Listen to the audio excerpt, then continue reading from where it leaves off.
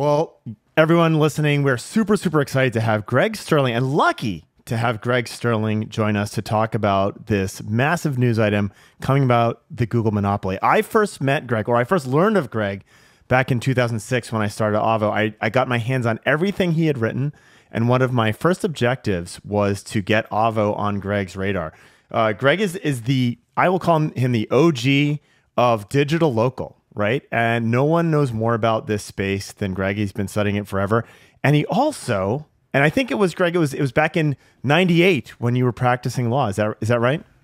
Yeah, I did civil litigation for about 9 years, and I hated every minute of it. I learned a lot, but I hated every minute of it. So my legal skills are a little rusty here, but I'll do my best. Okay, and then you presciently went into digital marketing before anyone was really thinking about this, right? Well, I mean, I was really a sort of an editorial research person, and then I got pushed into an analyst role, and so I became. I think I have the. I mean, your introduction is very flattering, and I don't want to be self-congratulatory, but I think I wrote the very first report, and this may be wrong, but this is my memory, on whether or not search engines would destroy the Yellow Pages industry. Right. And back in like 2001 or something like that, 2002. And it was an open question. Yeah, believe it or not, I can't find it anymore. You know, it's like I was looking for it. It was like 85 pages or something. And believe it or not, it was an open question in those days. Now it seems like a stupid question to ask, but it was not a foregone conclusion. So let's get into the question. Is the Department of Justice going to destroy Google now? The new Yellow Pages, right? Can you give a quick overview of the ruling and what happened and where we are today? Well, I mean, the ruling was almost 300 pages, so I can't do it justice here. But basically, the judge in the D.C. Circuit Court, the federal court, found that he had to define the markets first. And then he found that there were two markets that were relevant to the conversation, general search and then search text advertising. And he found that Google was a monopoly in general search and that it used that monopoly status to basically extract Supra, I think he said, Supra, like the Toyota Supra, competitive profits from text advertising, that it could raise prices with impunity, and that it acted to maintain its monopoly. You know, it acquired the monopoly through innovation, but it acted in improper ways like default search agreements and other ways to maintain that monopoly, and that allowed it to raise prices on advertisers and get, you know, all this revenue without regard to competitors. And Gyi or Greg, do you guys buy the argument that Google's is a monopoly and also is acting like it? Well, yes. My thing, and we were talking about this in the pre-show, who cares what I think, really? I think the interesting thing to me... All of our listeners! No, who cares? They're a monopoly. They can appeal. There's going to be some remedy. And I think that's going to be... That's the thing that people are curious. When they read this, I think most people that hear this headline, I don't think that they're really going to the nuances of like whether Google's a monopoly or not. I mean, I think Google's a verb. Everybody's using Google. You know, everybody knows this anecdotally, like there are other search engines out there, but unless you're in the industry or unless you're like some kind of superpower user, you're not using DuckDuckGo, you're not using Bing. You know, we can talk about some of the AI options, Perplexity and stuff like that, but everybody's using Google, right? To me, and this is the thing that I'm so curious about everybody's kind of perspective on is one, I think it's fair to say, like, what's the government going to do? And that can range. I think it's pretty clear. Well, Greg, we have you here. What do you think some of the more likely remedies that we're going to see? Like, do you think the government's going to break them up? Yeah. Before I say that, I just want to say that a lot of people hear the word monopoly and they think that's an illegal category, and it's really not. I mean, what's illegal is what do you do with that monopoly? If you act to abuse that power, if you abuse your market control, then that's the real injury that they're trying to remedy. But the finding that Google is a monopoly or an illegal monopoly or acted illegally is really just a symbolic thing unless we have some meaningful remedies. And so to that question which you just asked, I mean, I think at the highest level, there's like three things. Breaking up Google, a structural remedy that would seek to divest parts of Google, separate the search business from the ad business, something like that, for example. We could potentially see the end of the default search agreements, like the $20+ billion agreement between Google and Apple, and to a lesser degree, Google and Mozilla and some others. I think DuckDuckGo is part of that. And then we might see something like Google being forced to turn over a lot of its search data to rivals to give them some additional, data that they can use to improve their own products. I mean, this was one of the points of the case, is that Google was hoarding data. The default search agreement allowed it to collect so much more data, among other things, than its rivals, that it could continuously improve the search relevancy of its results. And others like Bing, which is what Satya Nadella, CEO of Bing, CEO of Microsoft, testified to, they couldn't compete with that. They just didn't have enough data. So that might be one of the remedies, that Google has to turn over certain kinds of data to others. Hey, and Greg, there may be others. Yeah. Big picture question on that. So you talked about the data and using that data to improve the results, right? And turning over that data could, ostensibly make the other alternatives more effective. Is there, just from a pure large picture market research perspective, I know there's a consumer perspective that the Google results are superior. Does that actually pan out in the research? You're saying like third parties who test the relevancy of Google's research? Like is Google that much better than Bing that no one should bother with working with Bing, right? I'm that's not something I reviewed prior to coming here, but my sort of seat of the pants response to that question is no. I mean, yes, Google. So in the local space, which that's where my initial expertise was. In the local space, definitely yes. Google has the best local data set of anybody. And that ironically becomes one of their chief competitive differentiators and assets. But in the broad search context, like just general information queries and other stuff, no. I would say that there's increasing evidence, and there's certainly a lot of anecdotal experience and evidence that suggests Google is maybe incrementally better in certain kinds of situations, but no, not it's not head and shoulders above everybody else. Okay. No, I would agree with that. It's Gyi, what do you think about that? What's your experience? Yeah, I mean, I'm so tainted because we closely monitor search results, and when you see at least when you look at Google versus Google, it looks pretty rough to me. I mean, we've got the Reddit stuff. We were seeing, even to the point about map packs, like, and Google's constantly testing stuff, but, there'd be times where they'd have Forbes was the best result for car accident lawyers near me. And I'm like, come on, you got all this other data. You can't come up with a better listing than Forbes's paid to play directory as the #1 spot. And so, but versus other search engines, like, local, for sure, Google. I think query for query, I think the average person, there's not a discernible difference. But I think that the arguments that Google has a huge advantage by being able to use this, user data, click data across Chrome and across all of these default installs. Yeah, it has massive click data. Chrome, it's tracking people on Chrome, the sites they visit. They've got search data. They're combining all those data sets.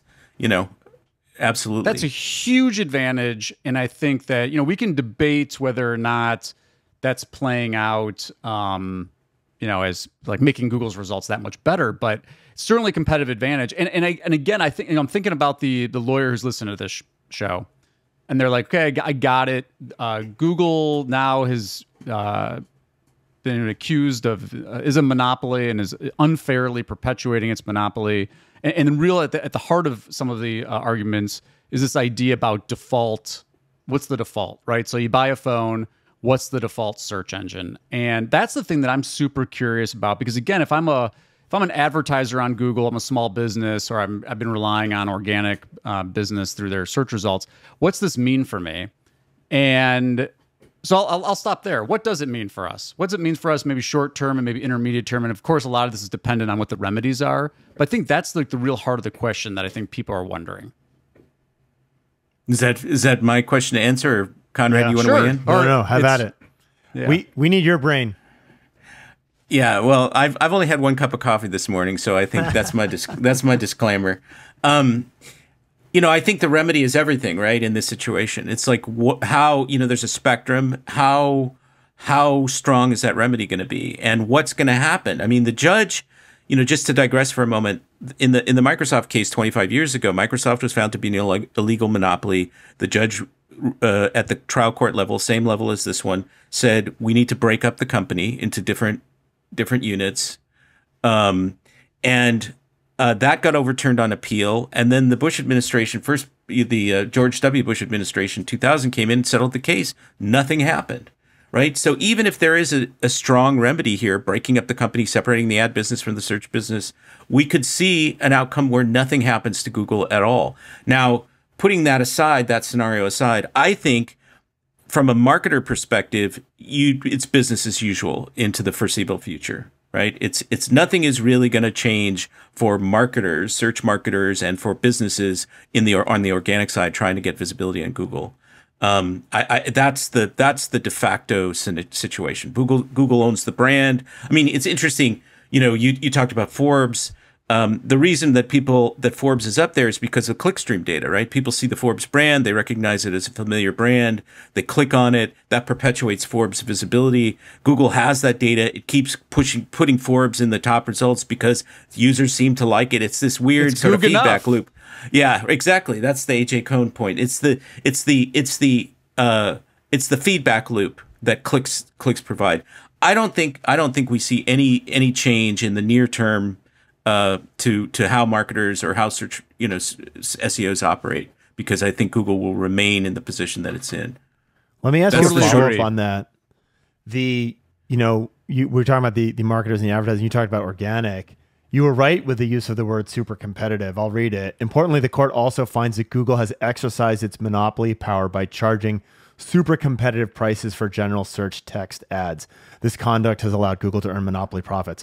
Gyi and I have been whining increasingly loud, where we've gone from whining to kind of yelling about the costs of advertising and the rising cost of pay-per-click advertising. Do you anticipate changes to that? Like, is advertising going to get more cost effective because they're going to have to back off on some of their tactics that they've been using to drive these super competitive prices? Well, one of the things that we saw in the antitrust trial was the idea that the ad side talking to the organic search people saying, "Hey, we're not going to make our quarterly numbers unless we juice this somehow," and they were just raising prices to make the numbers, right? I mean, that was one of the most infuriating pieces of evidence, is they were just manipulating things behind the scenes so they could please Wall Street. I don't know, Conrad, whether there's any mechanism in the market. I don't know what the court would do to bring down prices for text advertising, PPC ads, and there's no immediate competitive pressure to do that. So I don't know how that happens. I mean, that's clearly at the core of this decision is Google can just raise prices whenever it wants. Nobody can do anything about it, and I think that's happening in LSAs. Gyi, you would know that more. Absolutely. Yeah, and so I don't know what you do to do you impose caps on that? Do you ask for some sort of transparency thing? I don't know what the mechanisms are to other than competition to impact that. And we don't really have competition unless there was somebody else with market share. I mean, there is competition from social media and from display and from other channels, but not in search. Right. Not in search. This is an awesome conversation. Let's take a quick break. And we're back, and we are again joined by Greg Sterling. And Greg, at Near Media, which by the way, we talk about Near Media all the time on this show. We love Near Media, all the good work you all put out. You published, and we'll put a link to this in the show notes, Google losses, AI ankle biters, and GBP menu optimization. And one of the things you said in your take, and this really goes picking up from the conversation before the break, is what's going to happen here? The remedies, and will it create competition? So you write, default search deals are now probably dead, which means billions lost for Apple, but could really impact Mozilla Firefox. It might also jumpstart Apple's move into search, especially given Apple's intelligence. So default search, let's just say that that's really ultimately what happens here. They don't do the breakup. The default search deal's dead. The competitors now, and I think that's what the court's really going for here, is how can we actually drive more competition in the search space? Talk to us about, one, just kind of like what your kind of thoughts on the current search space market are, and maybe what kind of impact just the default search deal being dead. So, maybe they're switching to users on all devices they ask, which search engine do you want to use as your default at the outset? What do you think this does to the search market space, if anything? So, I think if there's a choice screen or when somebody sets up a new phone or something, they have to choose a search engine, which is kind of the European model browser choice. I think people choose Google. Maybe Google loses a few people through that, but basically people choose Google. An interesting thing that came out recently was Google attempting to move people off Safari to its own apps on the iPhone, trying to move iPhone users away from Safari to its own search app, and it was not successful. For the most part, that was the internal data, that Google did not have great success trying to migrate people to its search app. So that's a really interesting data point. That doesn't mean people don't just use Google, don't use the Safari browser and then just use Google. But that was kind of interesting, suggesting that, maybe there's an option if Apple then comes in and really does a search engine and that becomes the default on Safari, there might be some market share impact. Now, Apple, one of the findings of the court in this case was Google's payments to Apple was a disincentive for Apple to develop its own search engine, which is part of the anti-competitive stuff. So Apple, but for these payments, would possibly have developed a search engine. It sort of has a quasi-search capability now, but not exactly. And so the court may think, well, by killing the default agreements, we're going to motivate Apple now to go into search in earnest. And there's an interesting, this is an interesting moment with Apple bringing in, AI capabilities to Siri and then, more broadly to the iPhone. And they had a thing called Spotlight Search, which was sort of a search on your phone, and then it would give you websites. But, I don't think people used it that much. I don't know what the data are. But there is an interesting opportunity for Apple, and Apple could potentially compete in local better than other people, but it remains to be seen. So I think Apple is a possibility now, and a lot of people on the iPhone would use it if it was, if it was sort of integrated in a way that made it really convenient and good enough to use. But we'll see. I mean, I'm not hopeful that there's going to be some big competitive impact on Google. Well, the other thing that you... Oh, go ahead, Conrad. No, you're fine. The other thing that you mentioned, and this is kind of like the... I don't know if paradox is probably too strong, but so the court's like, we're going to try to do some things to make the search landscape more competitive. That might mean this, getting rid of the defaults. It might mean some data sharing so that some of these other search engines can actually compete better for a better product. But then we come back to this idea that Google's a verb. And so how do you move, and what's the likelihood of moving? Now, a lot of people, they look at the data and they look at nudge. The default is what has been driving a lot of this, right? But we were talking about this. I did some anecdotal social media polls, and everybody said the same thing you did. They're going to say if the default's Bing, they're going to switch back to Google. But you do write that there seems to be this pent-up demand for Google alternatives. Kind of talk to us about that. Like, what do you think people are lacking from Google, or what moves a competitor to actually impact Google's market share? I think it'll happen, over time if it happens. The sort of, Sam Altman, CEO of OpenAI, talked about how he wanted to reinvent search, and they've got Search GPT now that they're testing out. And, I think that there is an opportunity. You can't use these AI tools without sort of feeling like this is the future somehow. You know, that the Google search results as they are constituted, never mind the AI overviews, but sort of Google search results page feels like now an artifact of an earlier time. And, you know, Google has obviously got Gemini and they're putting these AI overviews in results. But what Google's trying to do really is just generate more revenue, more and more revenue. And that objective is now at odds with producing the best results, producing the best product. And so I think there's an opportunity for something different that looks different. It has to look and feel and act different than you know, Bing came along and basically just, you know, put a Bing logo on a Google page, kind of, you know, use that as the template. And interestingly, I'm jumping around, I realize. So Neva, which was started by Sridhar Ramaswamy, who was the #1 guy at Google in charge of search, the ad side, I think, maybe all of search, but certainly the ad side, started Neva as an alternative. And it was going to be subscription-based because he became disillusioned with the ad model, you know, seeing all the stuff that was going on. And they finally sold themselves to Snowflake, which is, you know, the data lake data company. And now he's the CEO.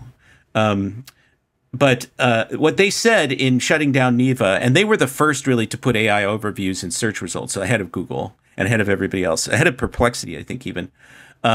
They said it was harder to get people to switch from Google to try them, just to try them, the free version, than it was to get an existing user to pay them $20 a month. So the paid conversion was easier than getting people off Google, which goes to your point, right? It's just going to be really difficult to get people to from Google to what seems like knockoff products, right? Bing, DuckDuckGo, you know, I don't even know, Yahoo, whatever else exists. These all seem like sort of lesser versions of Google. And so it's going to take something really different and really with a different user experience, or that offers just a different value proposition to start eating into Google's share and usage. A recent white paper from Datos, which is a subsidiary of SEMrush, found that there had been no traffic impact or no search volume impact on Google from these AI tools. And it looked at ChatGPT, Bing, or not Bing, but Microsoft Copilot, Gemini, Perplexity, and Claude. And what they found was these tools were all growing, but they weren't impacting Google. Perplexity was growing especially. ChatGPT was the biggest. And it found in total that 16% of the search user base, 16.4% of the search user base, was using an AI tool. That's where the change comes from, right? And the analogy that I made was MySpace and Facebook. So MySpace and Facebook coexisted. A lot of people were on MySpace. A lot of people were also on Facebook. And eventually people stopped using MySpace. There's nothing like that on the horizon for Google, but the people that are on these AI tools like ChatGPT and, you know, whatever else, and I use Perplexity, you know, they're doing something and then it's like, oh, I have this question. I'm just going to ask that question right there. Yeah. And that's not something they do. They go over and to Google and ask. I'm doing that right now. My Google usage has dropped by 50%, I would say, since I've been using ChatGPT, and I try to use Perplexity and the other things. I still use Google, but the frequency and intensity of my usage has really declined. And I think there's a cohort of people, and maybe it's small, maybe it's sort of medium-sized, that we'll see migrate to something like that over time. Greg, but I think in the short term, yeah. Do you see that cohort being generational? Like I'm, you know, I think about Facebook now being the place where, you know, younger people are like, oh, well, that's where my grandparents are, right? Yeah, yeah. Do you think this becomes a generation? Like, are we just like, is my generation, this generation, stuck using Google as the verb, and that's where we will be, and the change happens from a different demographic perspective? Or do you think there's something that could come along and sweep across the landscape? Well, I mean, have you guys used the ChatGPT 4.0 voice assistant on the phone, right? So you can just have a conversation with it. Sounds like a human, very natural sounding. You know, it's long-winded. Maybe it's more information than you need in certain situations. But once you get hooked into that user experience is just really fresh and different. And it was what Siri was supposed to be. But so I think that will appeal to a certain kind of person, irrespective of age. I think you're basically right that people who know Google, like Google, are familiar with Google, are just going to keep using it for the most part.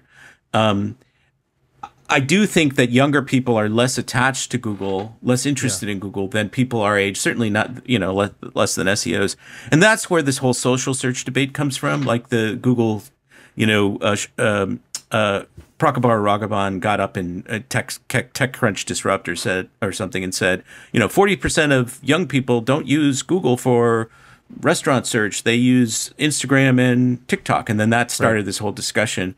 And this Datos SEMrush research found that social search was a pretty small phenomenon, but there's other data that suggests a lot of younger people do use Instagram, do use TikTok to get information they might have used, they might formerly have gotten on Google. And I think that kind of thing goes to the declining quality of Google search results, that there's enough people out there that think Google is just not as good as it used to be. It takes more time. It's frustrating. There's a lot of noise and spam. I think there is some cohort, I don't know how big it is, that it has a pent-up demand for something better and is waiting for that thing to emerge. So you guys took me exactly where I wanted to go. We didn't even plan this, but this social and search thing, which is they talk about this in the decision. They made the big push that people go to social media for entertainment. They don't go there to collect information. And I saw that and I was like, huh? I'm like, that's not right.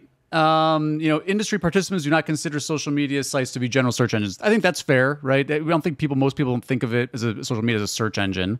But Google's internal studies suggest that younger users may be increasingly using social media for search-related needs. So even Google's like, we know some of the stuff they used to come to Google for, they're getting from social for a lot of the reasons you said. That's young people. Right. That's, yeah.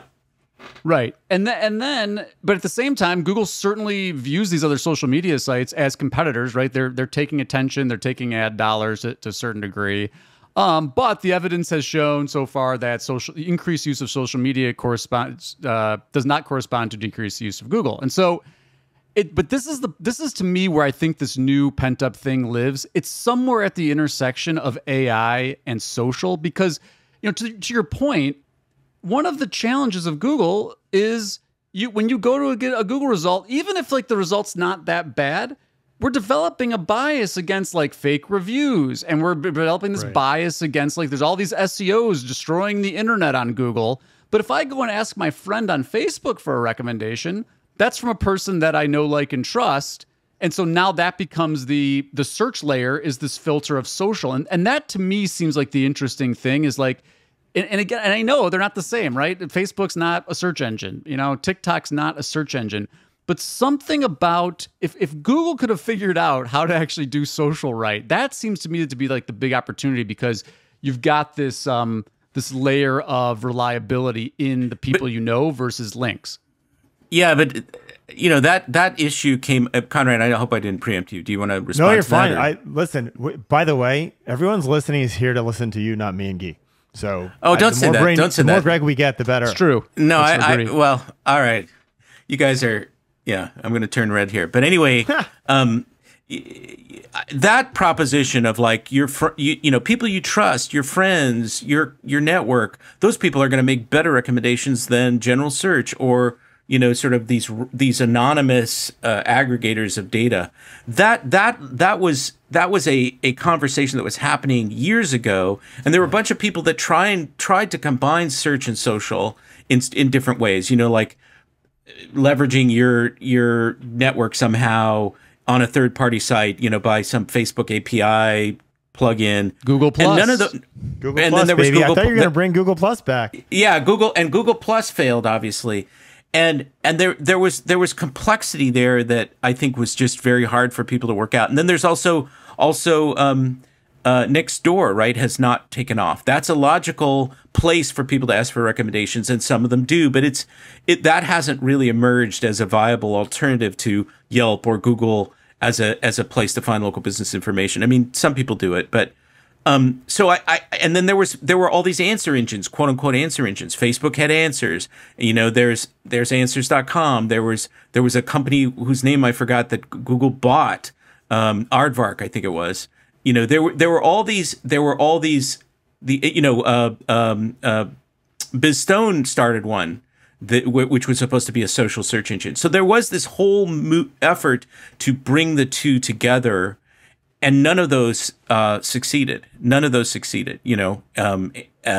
Amazon has an answers product that sort of nobody uses, and it's logical, but it's not. There's been no breakthrough. Now, I think there's AI creates interesting opportunities to create new experiences. And then there's also verticals, right? There's a thing I wrote about called Mind Trip, which is a AI sort of travel search site where it has a sort of chat interface and has the Google API data in there. And that's a really interesting user experience. It's pretty slick. And you can just have a single conversation. I want to go to Italy. What should I do? Where should I go? What should I stay? I want, hotel. You can ask a very complicated hotel query. Has to have this characteristic and that characteristic and ratings and this below this dollar threshold. And it works. And, you sort of don't know if the data is exactly right underneath, but it works as a user experience. So I do think, Gyi, to your point, there is an interesting opportunity. Will anybody break through? There's the whole kind of question about VC funding. A lot of VCs funding dried up for alternatives to Google. People were building search alternatives, and then nobody would fund them after a certain point because there was just this assumption that Google's going to win, and we're throwing our money away. Will there be funding under the banner of AI for search alternatives now? Perhaps.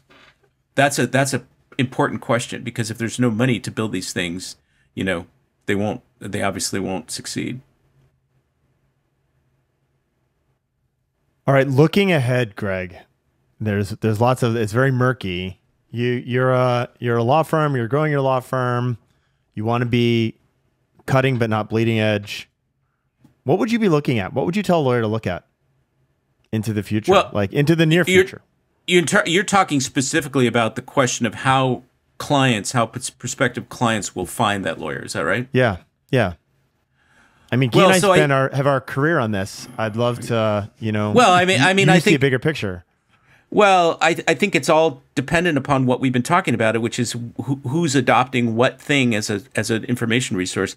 I think you got to keep doing what you're doing on Google for the foreseeable future, and all the whatever verticals you guys are telling your clients to focus on at this point. I mean, are there any at this? And I don't know, but so the sort of the vertical directories, Google, to a lesser degree, whatever Bing, and then you really have to sort of become.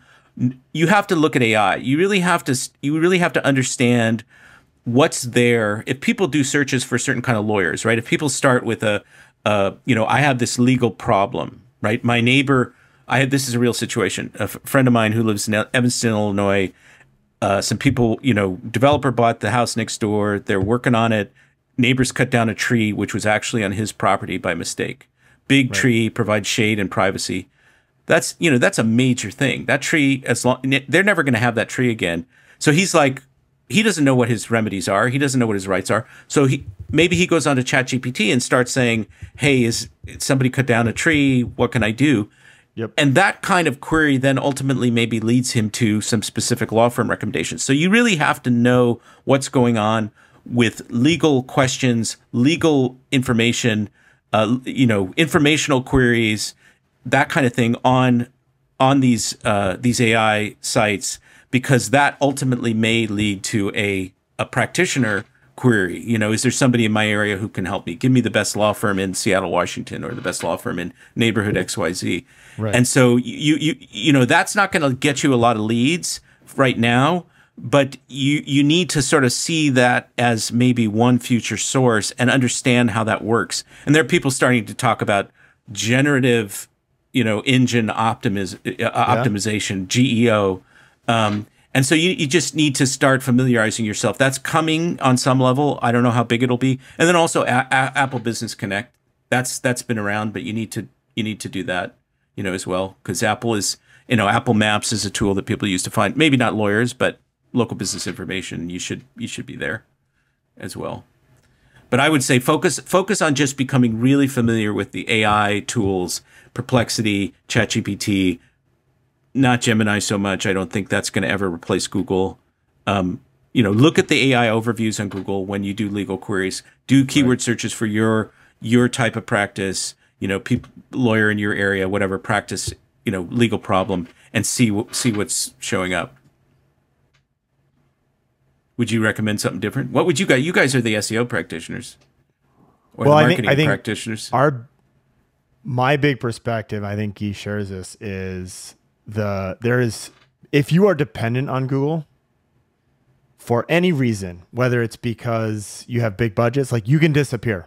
It is such a dangerous thing to be dependent on. It can also be a really expensive thing to be dependent on. And it's becoming increasingly expensive to be dependent on. So to step back, sorry to cut you off. No, to step back, you should be developing a brand. You should be. I mean, this is right. Exactly. This is old advice, but educate people, give them useful information. If you're so inclined, get on TikTok and answer legal questions in your area. Create content that is helpful to people and build your brand so that when people go to Google, they're searching for your brand because they've heard about you somewhere else.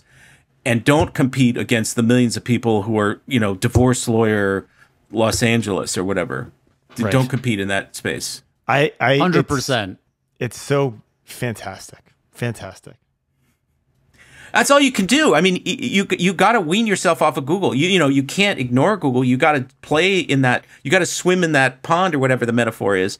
But you've got to use other channels, including first party, email, whatever, to build a brand and build your expertise and be a helpful provider of information. And so when people are looking for you, you're there. They've heard of you. Somebody recommends you. Don't be just some anonymous guy who's competing with 10,000 others in the same segment.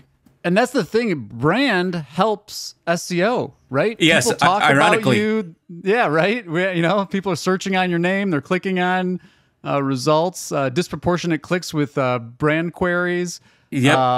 All the things that we know.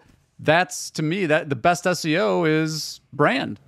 And there was a great sort of anecdote case study that Miriam Ellis, who is no longer with Moz but used to do a lot of the local content for Moz, wrote about Ace Hardware, and somebody on Twitter said, "Hey, why does Ace even still exist with Home Depot and Lowe's with such better prices?" Blah blah blah. And there were all these people, all these devoted Ace Hardware fans, who came back and said, "This is why I shop at Ace." And mostly it was about user experience. It was about the store experience, helpful customer service. And it was also about sort of the personality of the brand versus these more generic corporate entities. And so, this is not directly analogous to the legal profession because you don't have ongoing business, hopefully, with lawyers. I mean, maybe if you're transactional. Yeah. but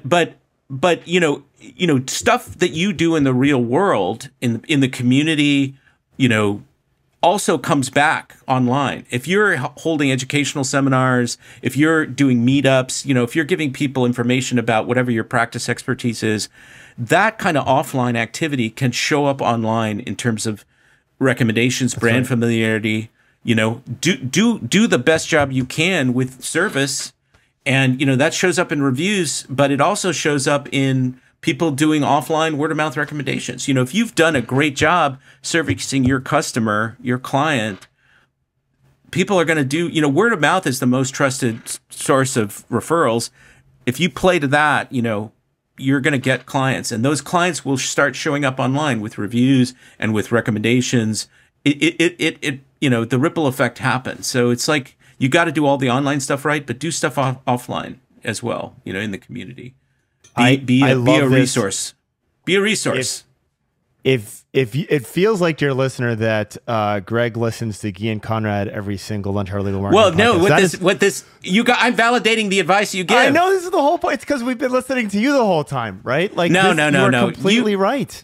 And we've had entire shows on this concept, and this is where today's competitive advantage is. It isn't in the page count of your website anymore, right? It's in this, and that's the change. I mean, I would say, the